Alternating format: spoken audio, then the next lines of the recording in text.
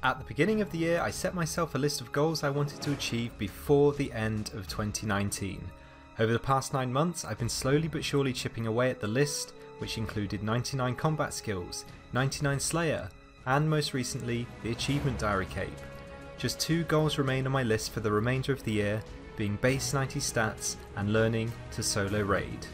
As we enter the final quarter of the year, I'm determined to tick both of these off the list come 2020. Welcome to Ironman Progress video 72. Alright, so first level of the episode coming in. This is 88 runecrafting, 2 left to go until 90.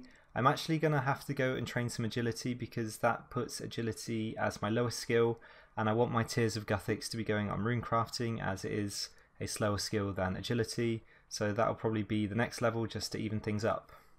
And here we go, as mentioned, this is 88 agility, so I'll get a little bit more XP to ensure that Tears of Gothics is going back towards runecrafting, and those are both on an even level now.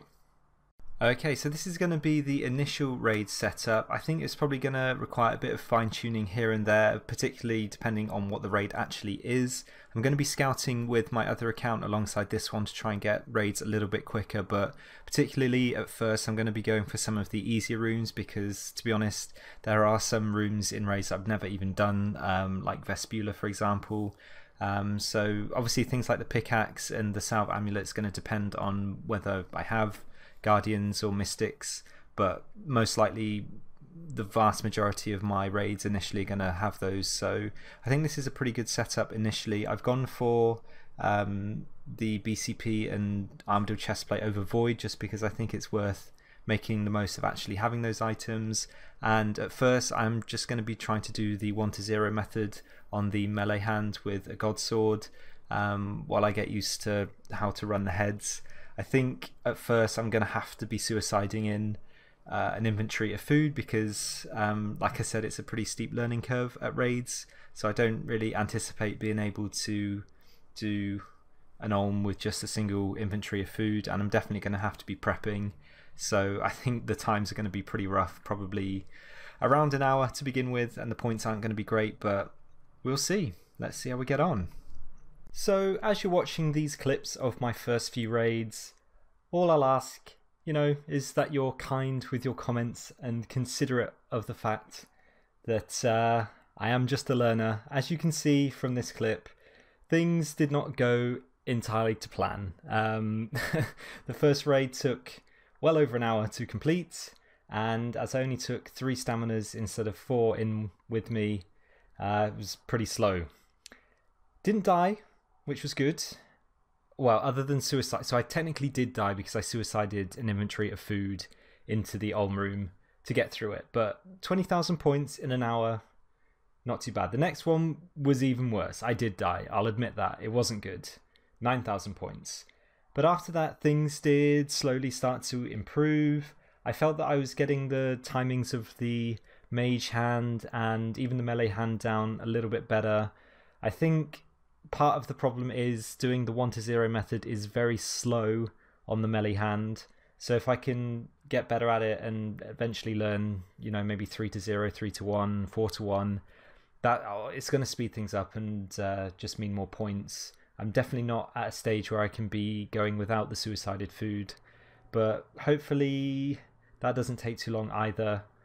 I do have the Dragon Hunter Lance, so trying a method other than the 1 to 0 is feasible.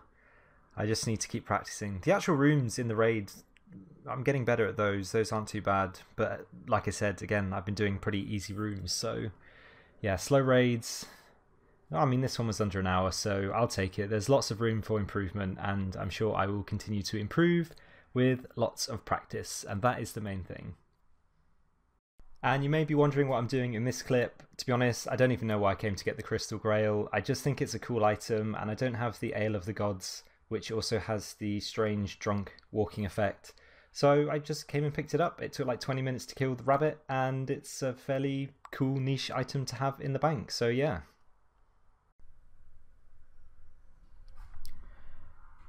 That is 89 agility, so 1 left to go, and then I will have hit 90.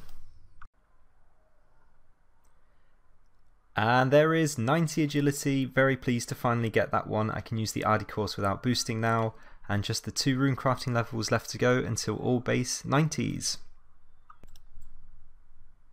Ooh, Aram's Hood. I don't actually think that I've got that. I'll double check, but I think that might complete the Aram set for me. As for why I'm at Barrows, just a little bit bored. It's only a couple of items that I actually want, and then definitely wants, not needs. Like the Darok's Axe to complete the Darok set. And Guthans, I guess, would be nice to finish, but definitely not necessary. Oh, a Carol's Coif. I definitely have that. So in order to speed up 90 rune crafting, I've actually decided I'm going to do some lavas. I think I'll need to make between 90 to 95,000 lavas, and it will probably cut the time roughly in half, as opposed to doing blood rune crafting, which is pretty good. I was actually looking at my pure essence stack. I've got nearly 200k, or sorry, just over 200k, which is a little bit underwhelming considering all the PVM, Zulrah and Slayer that I've done. It really wouldn't get me too much more than 90 rune crafting, maybe 91, nearly 92. Not that I was planning on doing lavas all the way to 99 if that ever does happen, but I just thought that was interesting. So yeah, I've made all the rings of dueling and the binding necklaces that I need, so I'll just start chipping away at it, maybe get 1 level this episode, possibly do all of it. We shall see. And there we go, that is 89 rune crafting, 1 left to go until all stats are at least 90 or above. I think I might as well just go for it this episode. I would like to see this one out, so the next clip is probably going to be 90. And there we have it, that is 90 rune crafting. I thought what better place to get it than at Tears of Guthix. Been slowly working on this since the beginning of the year, chipping away at it. And finally, all base 90 stats. That looks really clean. So I can now make soul runes, which I'll probably do a little bit of on my way to 99 if and when I ever start working on that. Though I imagine most of the XP will come from bloods. Very pleased to get that. And to round the episode off, I actually managed to get an elite clue from a crystal impling of all things. So I'm hoping this will have something pretty good inside. Let's have a look. No, that is your standard 100k elite clue rewards, some teak planks for construction, some summer pies which I don't really need anymore, teleports aren't that useful, and a single rune bar. How disappointing. And on that bombshell, that is actually going to be it for today's episode, so I hope you have enjoyed watching. It's been a good one in terms of knocking out some of the goals that I laid out at the beginning of the video, and I guess at the beginning of the year. Really nice to finally finish up 90 rune crafting and 90 agility, and finishing that goal of having base 90 stats. In terms of the skilling goals that I set myself for the year, that really is it, and other than learning to solo raid, I pretty much achieved everything that I set out to do for 2019. So next episode certainly will continue learning to solo raid. As I mentioned, it is a bit of a learning curve, and to be perfectly honest, it's actually not that good for getting clips, because I mean, you guys only really want to see the end bit where I'm getting the items, but at the moment it's taking me upwards of an hour to get to that point.